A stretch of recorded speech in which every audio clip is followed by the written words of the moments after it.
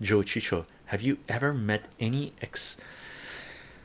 exceptionally gifted mathematicians? I was watching a documentary about the International Mathematics Olympics and I didn't even understand the questions, never mind the answers. Here's the kicker: the questions are designed to be confusing to a certain degree.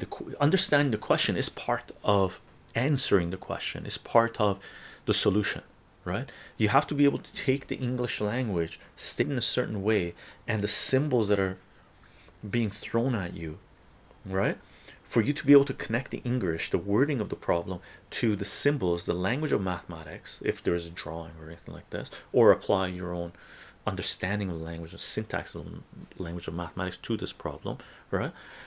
And you work your way through it. The kicker is, unless you've encountered problems like that, questions like that, you'll be very confused. I am, because I don't teach on that level. I don't, and not that level, but that genre.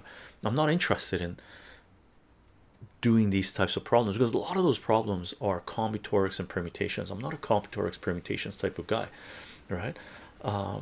So it's different, right? So don't worry if you don't even understand the questions, because you wouldn't understand the questions if you hadn't done a shitload of sample questions. Like, for example, for Jeopardy, when people go on Jeopardy, all these people that click ding, they answer the question. It's not random information they picked up. There's book that they read, they go through, so they're supposed to know that stuff. It's like doing homework. Krish, thank you very much for the follow. Salute, salute, salute. Okay, so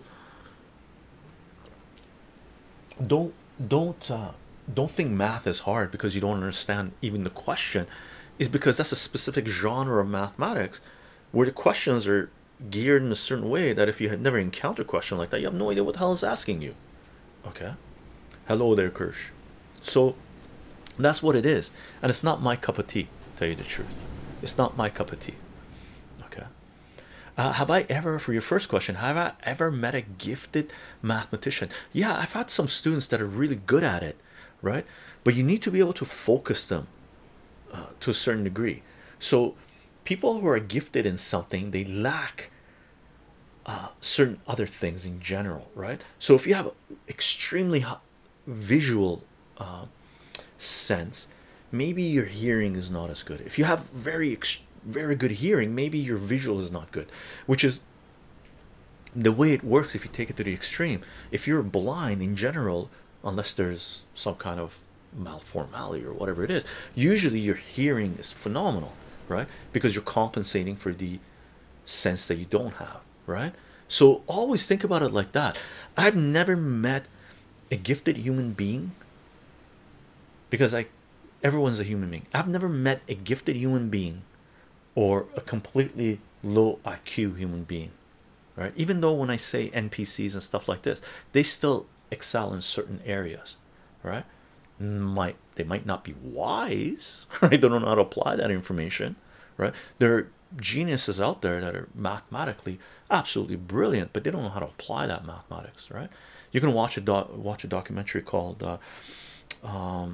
I think it's called Forbidden Knowledge or Unlawful Knowledge or something like this. It's about 3 of the most famous mathematicians ever, right? That they either committed suicide or went insane trying to understand infinity, right? So they had a hard time understanding infinity, they went insane or killed themselves, right? So they were lacking in certain other aspects of what it means to be human. So I've never met a human genius or a low IQ human. Okay, there are only people that are geniuses in certain genres, certain sectors, and they're extremely low IQ in regards to other sectors.